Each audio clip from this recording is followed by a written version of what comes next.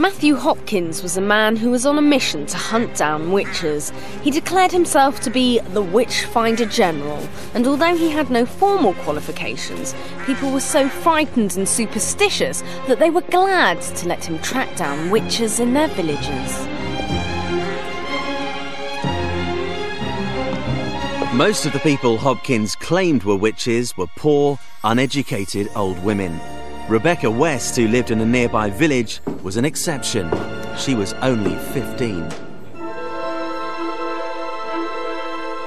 Rebecca, her mother, other relatives and friends were accused of making a woman ill with witchcraft. Matthew Hopkins came up with a test that he claimed would prove if they really were witches. Hopkins claimed that because water was used in church christenings, it was a pure element which would reject anybody evil. First, the suspected witch's hands and feet were tied together to prevent her from swimming. When she was firmly bound, she was ducked into the water. The theory was that if someone was guilty of witchcraft, they would float, and if they were innocent, they would sink. Let's get her in.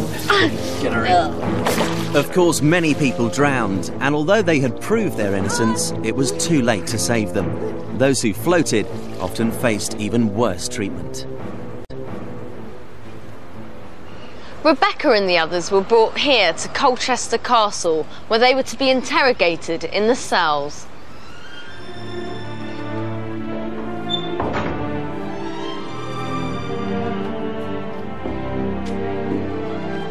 Another test that Hopkins used was pricking. The suspected witch was searched for devil's marks. These could be moles, bites, warts, or other marks on the skin, where it was claimed the witch's imps sucked her blood for food.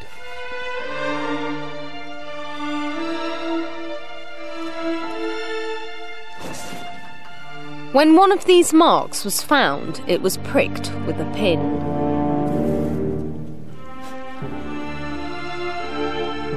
It was believed if a witch's devil mark was pricked, she wouldn't bleed or feel pain.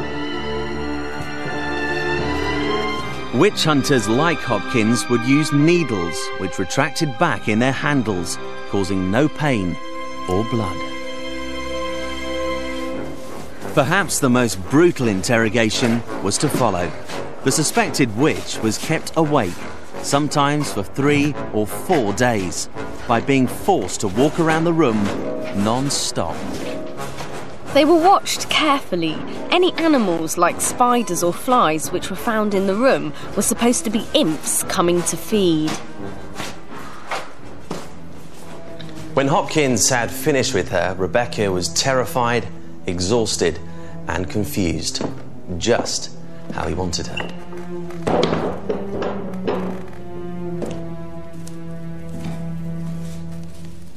No one knows what Hopkins said to Rebecca. Maybe he offered to let her go if she confessed, or maybe her mother convinced Rebecca to confess to save herself. But at last, Rebecca told Hopkins what he wanted to hear, that she and her family were witches.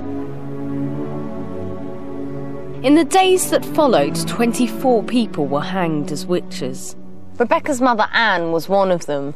Rebecca herself went free, but it's difficult to believe she was ever happy again.